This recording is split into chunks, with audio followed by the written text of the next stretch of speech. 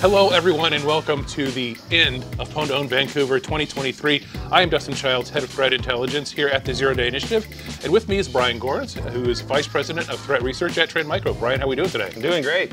We have made it after 3 amazing days. We are at the end. What did you think of the contest? It was really exciting. A lot of really successful entries this time. Having the Tesla Model 3 go down and having some of our old friends back was a lot of fun. Yeah, that's a good point. We started off the contest with a very familiar face, Abdulaziz Hariri, who has been to many Pwn2Owns as a member of our team. Yes. This is his first time participating as a contestant. Very different experience for him, but he showed what a great researcher he is. Adobe Reader on Mac OS, $50,000 right out of the gate.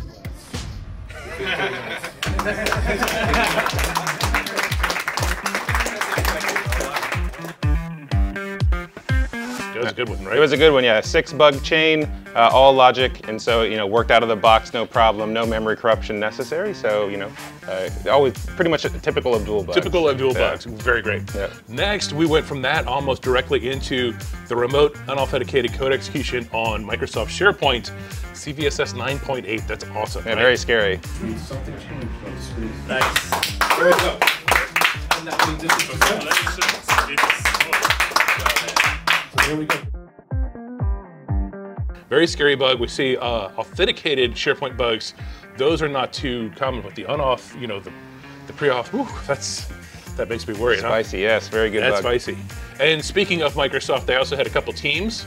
Those were always fun to see.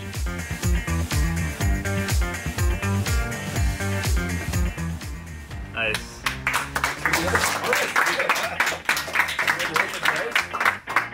Not even a full 20 seconds needed on that one. That was much more than the other one. And we had Windows and Mac OS and Ubuntu Linux, all 3 of them, privilege escalation bugs. There you go. Yes. Great job.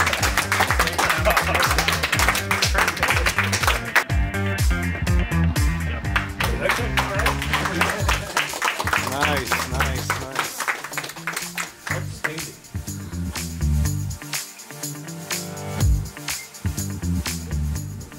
Good, we have root shell. Yeah, root shell.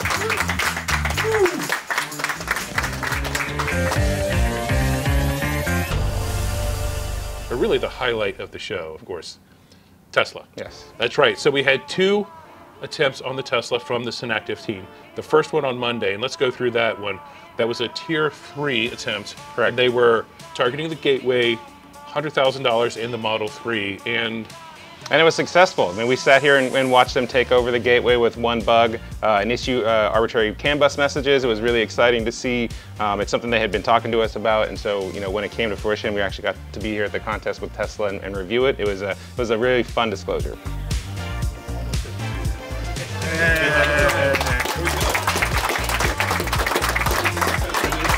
it was really awesome because we had the head unit and all the components here in the room, because if we were to do it live on the car, it actually could be a little bit dangerous. A little dangerous, yeah. So safety first over here. Safety first, that's right.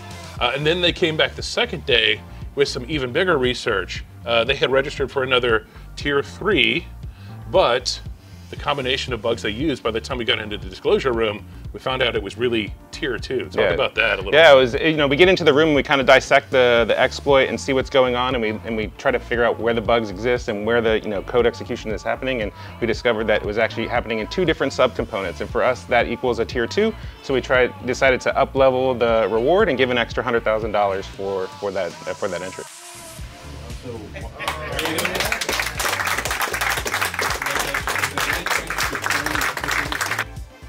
Yeah, so that meant they had a $150,000 entry that ended up earning them $250,000. So that was pretty good. They are, of course, our Masters of Pwn. So you guys come on up and let's go ahead and present you with these things. Congratulations, guys. Congratulations, come on in. There you go, you can hold that one. And that's, congratulations. Congratulations, and I will hand this, who wants to take it? It's heavy, there you go.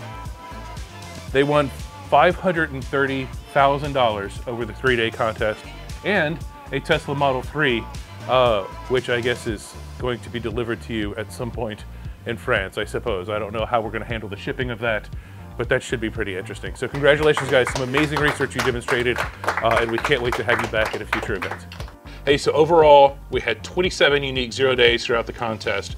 We awarded $1,035,000 total, so we hit the $1 million mark. Good stuff. Boy, I hope we have any budget left for Toronto. Do we? We'll find budget. We'll find budget. Okay, that's good. No problem. Great, because that's it for Vancouver, but we're not done with Pwn2Own because it goes pretty much year-round these days.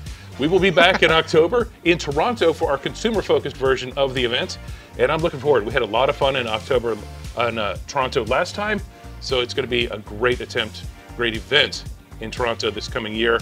Can't wait to see it happen. Absolutely. We look forward to seeing everybody there and bringing some more really cool stuff. We're going to make it really hard this time for people, and so it should be a great show. Hey, and as always, I want to thank our sponsors, VMware and Tesla. I want to thank the conference here for hosting us. Of course, we can't do this without our participants, so thanks to them. And for the vendors who were here on site receiving the bugs, thanks so much to them as well. I mean, Apple was here, Oracle was here, VMware was here, Tesla, of course, VMware. Yep. They were great to work with them. But yeah, so just a fantastic event. Can't wait to do the next one after a few days sleep. Yes, after a few days absolutely. Sleep. So with that, for Brian and I am Dustin Childs, signing off one last time from Pwn2Own Vancouver. We'll see you soon.